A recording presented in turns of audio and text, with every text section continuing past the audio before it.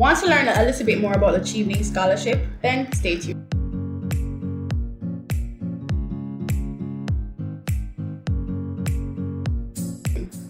Hi guys, welcome back to my channel for another video. It's not a tutorial this time, but more so of an information video.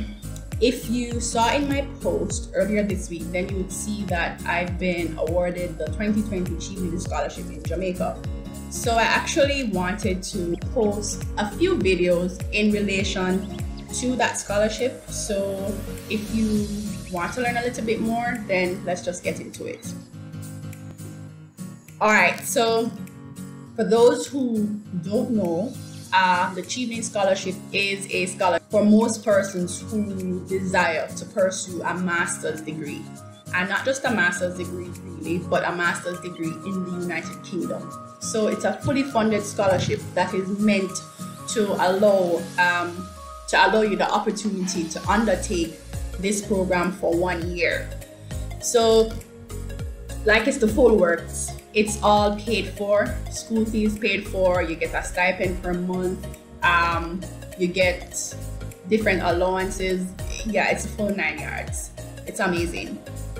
If you want to learn more about the Chevening Scholarship, you probably already know. If you're watching this video, then I'm guessing you already know about the Chevening Scholarship, but if not, then I'll put the link down below so that you can learn a little bit more about it.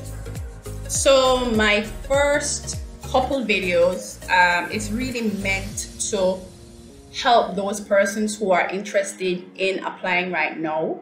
Of course, you would know that from your own research, you would know that there are a few requirements that you need.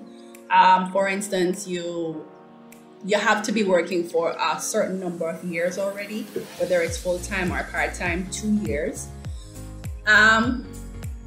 You would have to have an undergraduate degree that would allow you to be able to get into a master's program. So it doesn't matter the class really, as long as you can get into a master's program with that degree, right? And more importantly, the Chevening Scholarship is a leadership scholarship. So it's not academically based necessarily. That's important as well.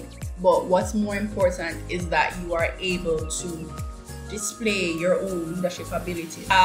You would need to be able to really show that you are a leader in your field, and that you also have a clear vision of what you want to do for your country, really.